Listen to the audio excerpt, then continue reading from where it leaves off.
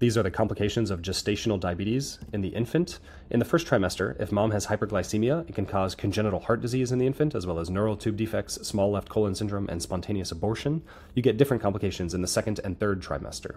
Maternal hyperglycemia can cause fetal hyperglycemia and fetal hyperinsulinemia. The result of this is as follows. Baby will have increased metabolic demand, which can lead to fetal hypoxemia, lead to increased erythropoiesis in the fetus, and polycythemia in the fetus. Baby can also get organomegaly, and you can have neonatal hypoglycemia after baby is born. This is because if baby has a lot of glucose and a lot of insulin before birth, after birth, they're going to lose that high supply of glucose, and they'll still have that high insulin, so that can cause a hypoglycemic picture in the neonatal period. Baby can become macrosomic, so big baby, which can lead to shoulder dystocia. Downstream effects of this include clavicle fracture, brachial plexopathy, perinatal asphyxia. Lastly, baby can have decreased surfactant production, which can lead to decreased lung maturity and neonatal respiratory distress.